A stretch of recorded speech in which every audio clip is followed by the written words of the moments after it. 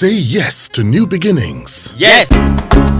Say yes to new beginnings. Yes. Say yes to... Now, at some point in Nigeria, the showbiz or the entertainment industry was dominated by reggae musicians, Orits Williki, Rats Kimono, Mandatos, Jack Fashet, Peter Sidotong, etc., etc., etc. So what are people like you doing to resuscitate those good old days? Well, a lot of things are going on.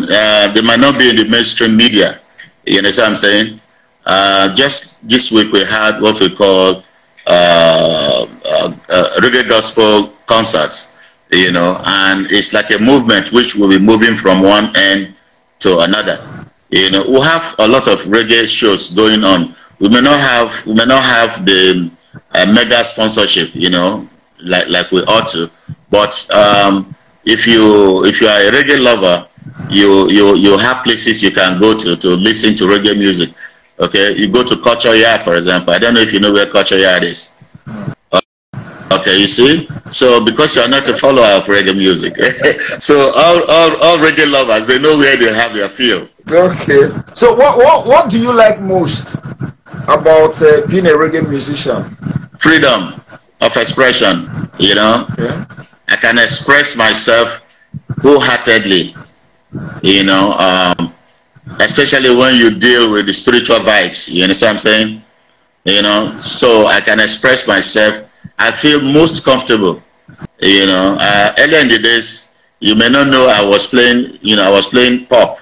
Yeah, I was producing pop.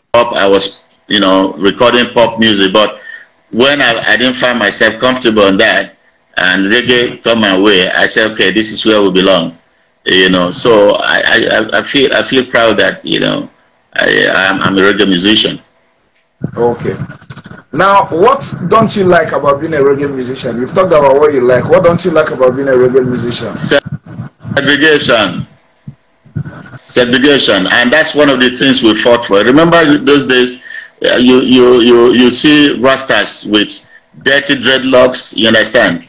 You see them smoking marijuana. You see everybody doing the drug thing. But we came out with some kind of clean cut, you know, difference between what used to be and what we came up with. Myself, Ras Kimono, Mandatos. Neither of us smoke. Maybe only Majek. Neither of us smoke. You know, we wore our dreadlocks very clean, and so that way we were able to dine with the prince, kings, and queens. But hitherto, you know, you see a Rastaman come and say, "This one don't smoke Igbo." You know, you move aside because you feel it is high.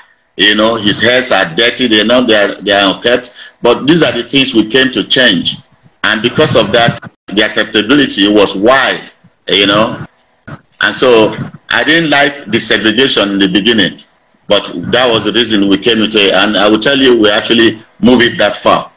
You know, yes, and that is why when I say segregation, you can see it's one of the reasons we are not getting the mega sponsorship. The mega sponsorship, you know, there's deep segregation. I'm in the media. I'm in the business, and so when we send proposals to some of these mega companies, once it's reggae, there is a way they look down on it. So what distinguishes reggae music from the other kinds of music?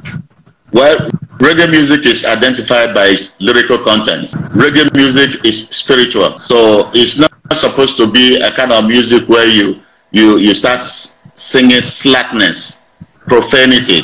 Reggae come clean with the lyrics. That is the real reggae music that we know. If you remember that when all of us were up in the air, the youth, we had less courtesan. Yes or no? We had less courtesan. We had less children go into drugs. You know. Now even the usual marijuana is no longer enough now. You know, there are other things they take now. But in our days, you see that because of the healthy content that was coming out from the stations, the radio stations, it affected the psyche of the youth. And so there were no courtesan, there were no waywardness, there was no banditry, there was no kidnapping. I don't know if you remember. Yeah. We used to go on tour. We used to go on tour of this country, sometimes 3 months on the road, doing the southwest, doing the northeast on the road. You don't come back to Lagos for such an amount of time. You see, my crew is going to Kaduna. My Kokri crew is returning from Jos. Sometimes we meet on the way, we park, and with our long buses, you know, the road was free. There was nothing like, you know, insecurity. You know what I'm saying? So because you had a lot of things that people were the sight of people. So today you don't have such now. What you have on our airwaves are first very violent, really, you know. Yes, a lot of violence, because music is like a medicine. You can use music to heal. You can use music to caution people. You can use music to go to war. So it's very powerful.